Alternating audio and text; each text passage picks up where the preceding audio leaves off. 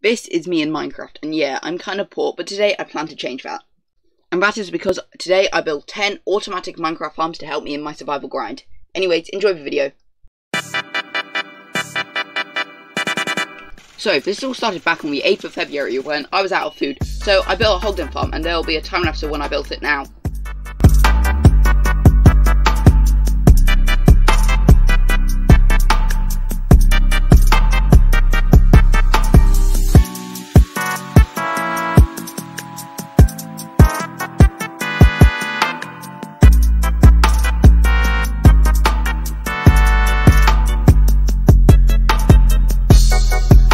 But after I did that, it was time for me to get loads of villagers, so I built a villager breeder, which has since been disabled because, well, I've got quite a few villagers in there now.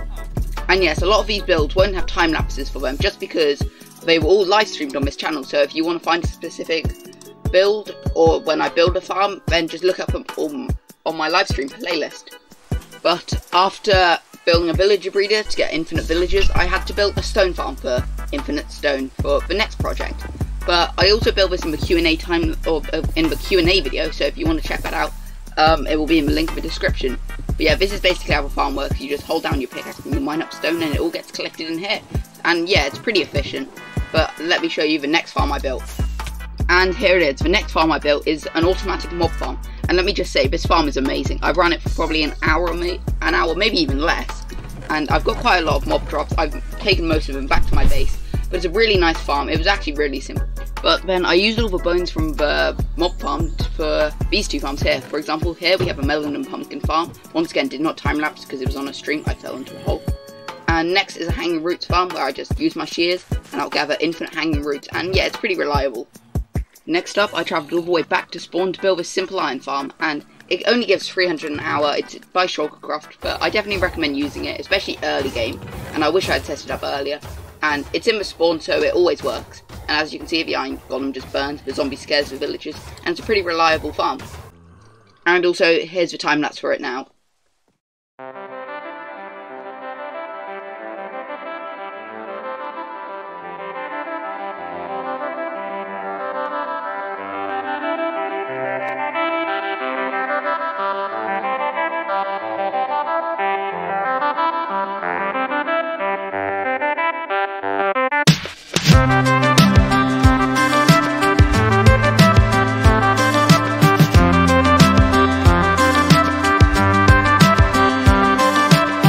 After building the iron farm, I once again decided to do a YouTube stream where I built this trading pool, so I've got leather workers to buy the leather from the hoglin farms, and these farmers here to buy melon and pumpkins. And it's pretty good. I've got quite a lot of emeralds, and it also repairs my tools pretty quickly. And then later on, I also got some librarians. They have really useless trades. For example, quick charge free is decent. Projectile protection free is quite bad though. And I've also got cartographers to buy the glass. And I've also got both a woodland mansion and an ocean explorer map, which maybe, who knows, I'll maybe stream going to both of these places at some point soon. And the two final farms were actually built on stream yesterday at the time of this video releasing. And this one's a honey farm. I designed this one myself, so it's probably not working the best. Also, the bees escaped, so there's probably only about 5 bees in there.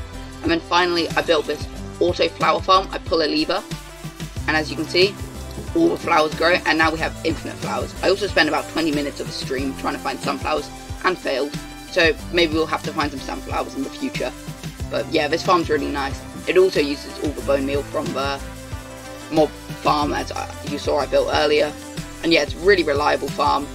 I don't really have any plans for any of these flowers, but who knows, maybe we'll have an idea for them in the future. But I forgot to mention, since the last episode I've been doing loads of building. For example, I've done this like crop area here, which I think is really nice. I've done this sugarcane field, which is my main source of sugarcane, as I don't really need an auto farm for it. Just built a nice pond here, I think was really good. And a nice windmill. It doesn't have anything in yet, really, I don't think. Maybe it's got a bit of storage, but I built this a while ago. There was no time lapse of it. But yeah, there's a little storage in here, but I don't think, yeah, there's nothing in here, just because it's kind of out of the way. But I think it's a nice looking build. We've got a couple of flower fields here, with some lilacs, some rose bushes, some poppies, and some alliums. And you know what? I also built these 2 towers, but I'll give one spoiler for the next episode.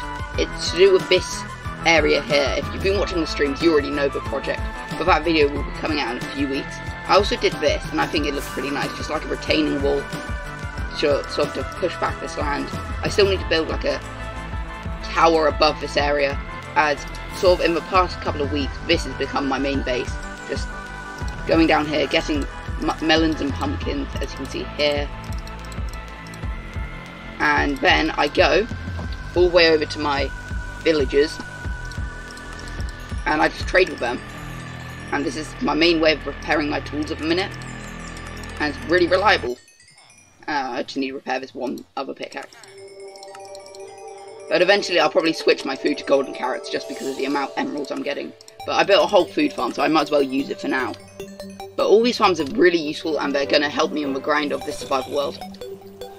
And finally, I've got one more announcement. On Tuesday, the 22nd of March 2022, well, obviously it's this year, but a new SMP will start, which I'm a part of. It's called the Daybreak SMP, and I'm really excited to start playing on it. And that will be streamed at least once a week and uploaded, hopefully a video once a week. Well, so these videos will be every couple of weeks, just like doing a big grinding project.